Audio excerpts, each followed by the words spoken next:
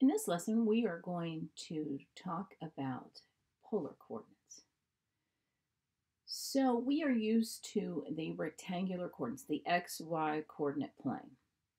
Well, this is an alternative to graph some types of curves. And so polar coordinates really blend themselves very well with trigonometry.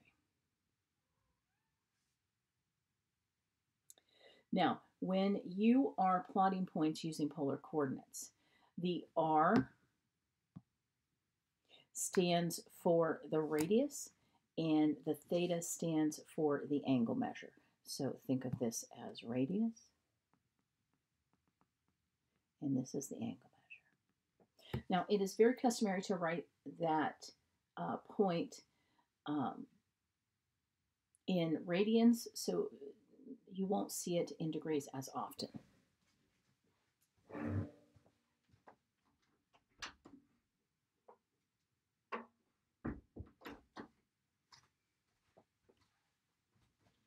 So what do you do when you graph it? So you will notice that on a polar grid, there's no X and Y anymore. There are rings that stand for how far out you are, your radius. So it's very circular in nature.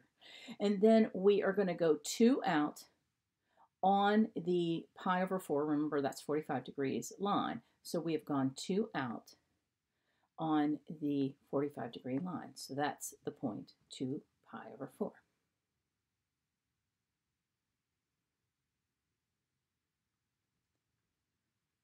So let's just practice plotting some of these. So we've got 4 of them here to plot. Now, if the r theta, in this case, our first one here, our r, I'm going to write it a little bigger here, is 3, our theta is pi over 2. So you have to know where pi over 2 is.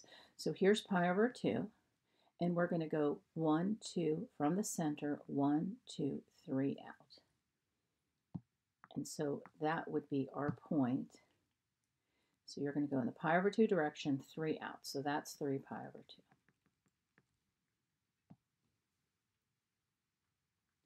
The next one is 2 pi over 3.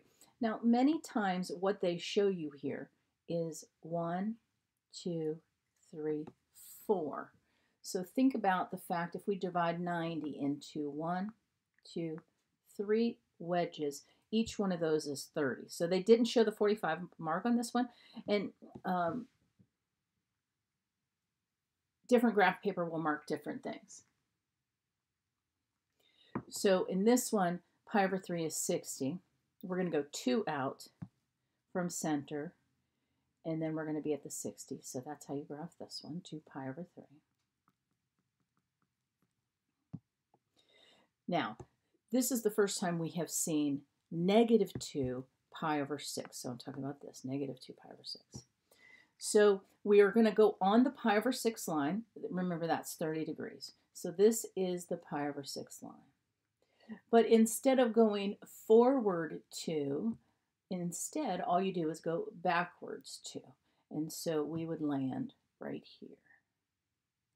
So let me say that again. So we go on the pi over 6 line, the 30-degree line, and instead of go forward, we go backwards. So that's what it means to be negative. So that is negative 2 pi over 6. So it's more directional than anything else.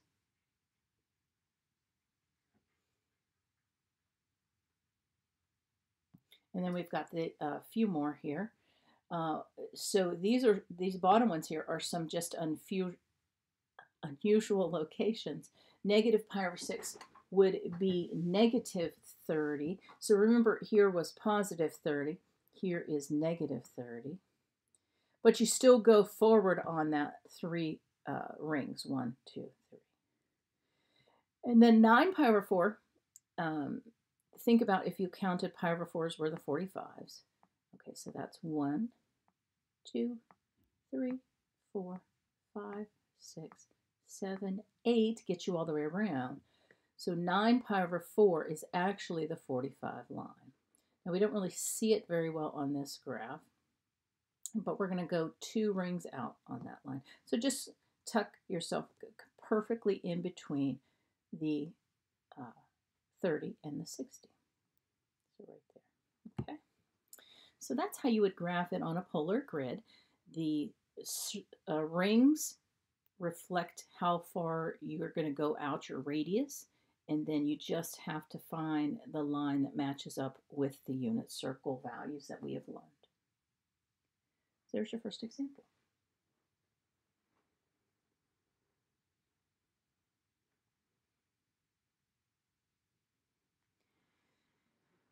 We need to know how to convert things from polar coordinates to rectangular coordinates. And it's all about things we already know.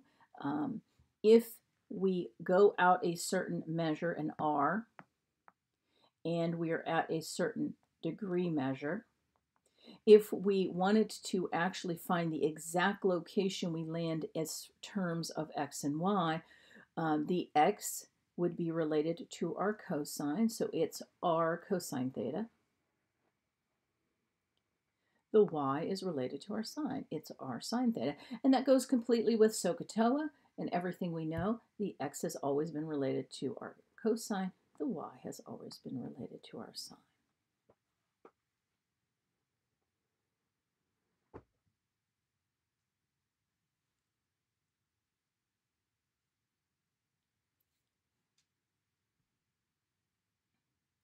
So let's practice writing this point on the polar grid, 3 pi over 2, as rectangular.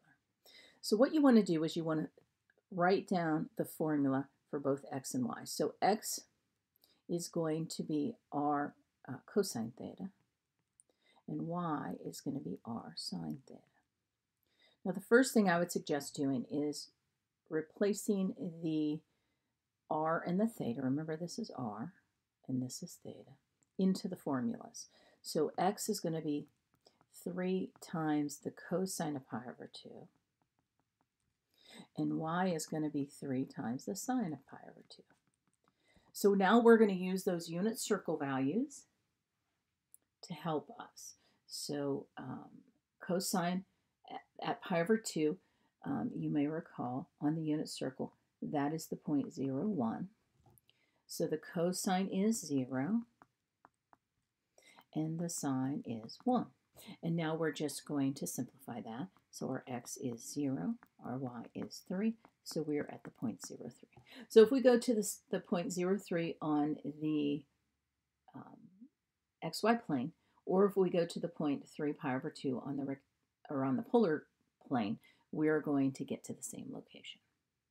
Now, let's practice one more time, except this time I would like to do, this one is very, very similar to what we just did. So let's skip that one. And let's jump to 4b.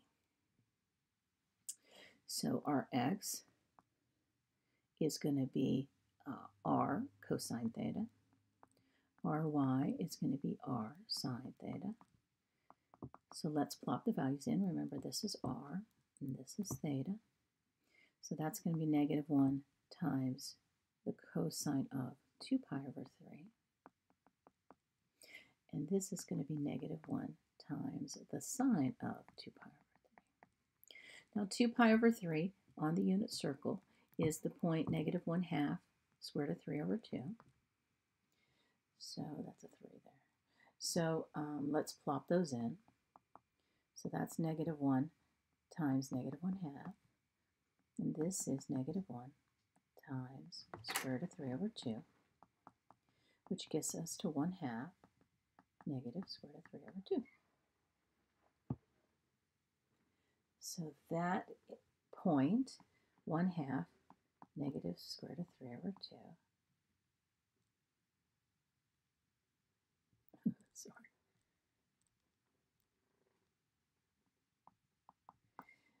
Is the same as the polar coordinates negative 1, 2 pi over 3. Now, why is that?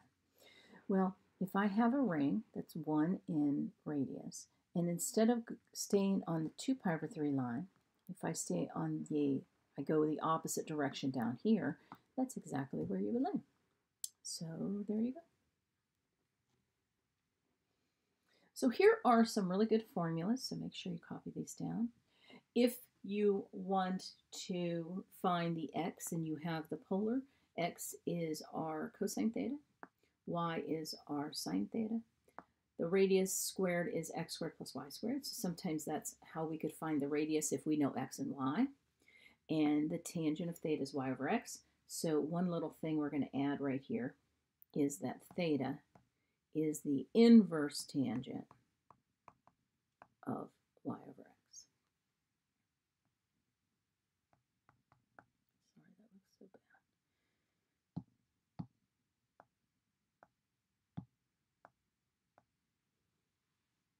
bad. Sorry, my pencil's not working really good. Let me try that one more time.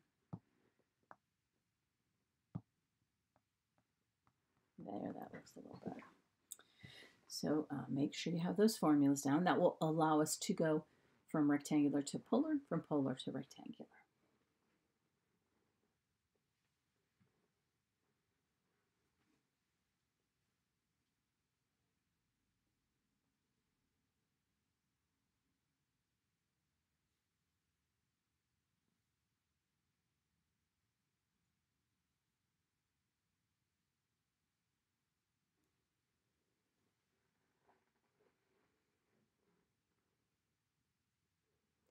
So let's use that knowledge to convert the rectangular coordinates to the polar coordinates. Now the answers are kind of there to show you later, but let's do the math first.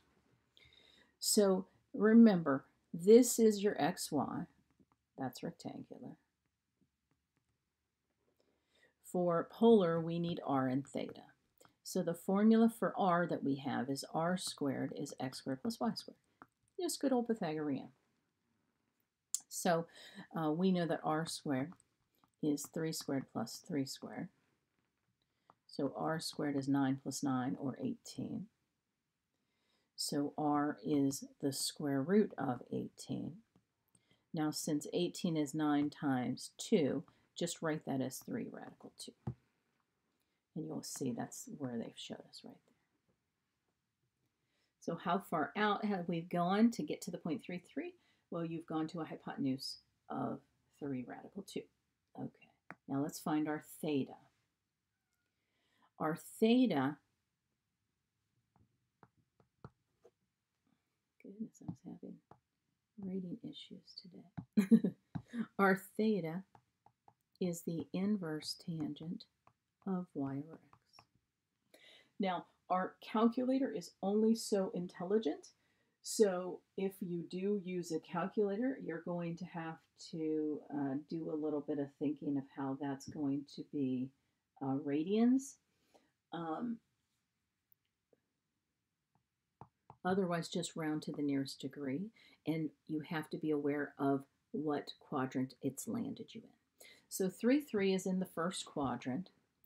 So if we take the inverse tangent of 3 over 3, which is 1, the calculator tells us that that's 45 degrees. Now, I don't want your answer in degrees. Please make sure you know to rewrite that. Remember, you can always tack on a pi and put it over 180, which is pi over 4. Okay, now write it as a polar, so that is the radius length of 3 radical 2 and the angle measure pi over 4. So there's example 5.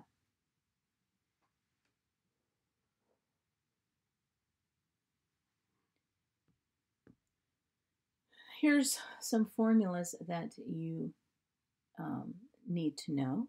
If you want to find the distance between two polar coordinates, it is reminiscent of the distance formula, but it's also related to the law of cosines a little more than, because it's not, sitting perfectly in some kind of right triangle. So you'll see this little piece and part that's related very much to our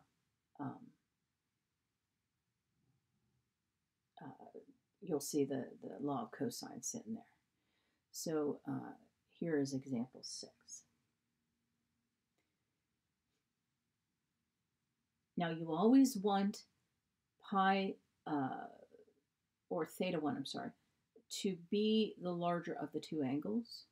Okay, so make sure you always, for this formula to work, make your theta 1, R1 your larger angle.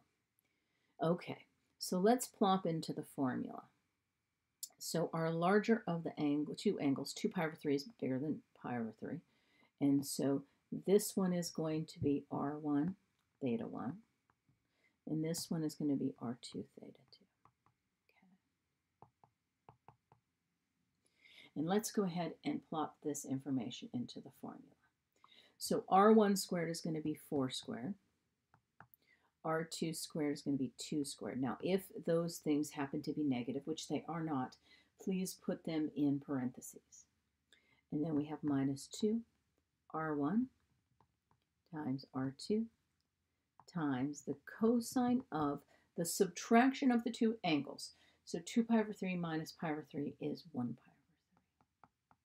3. They don't have common denominators, just get yourself common denominator. Okay. Now let's actually simplify this. Please be mindful of your order of operations. So we've got that 16 plus 4 minus 2 times 4 times 16 is negative 16. The cosine of pi over 3. So now remember, cosine is the x on the unitary circle. Pi over 3 is 60. The x at that point is 1/2. Following order of operations, we still have to do that. Half of 16 is 8. 16 plus 4 is 20. 20 minus 8 is 12. The distance between them is the square root of 12. Don't leave it like that if it can reduce a little bit. 12 is 4 times 3. I can reduce that by taking the square root of 4, but leaving the 3 behind. So that is your last example, a distance formula if your points are written in polar form. The homework is followed right here, and it looks very much like the problems that you see. You're just going to do problems 1 through 12. So there you go. Enjoy.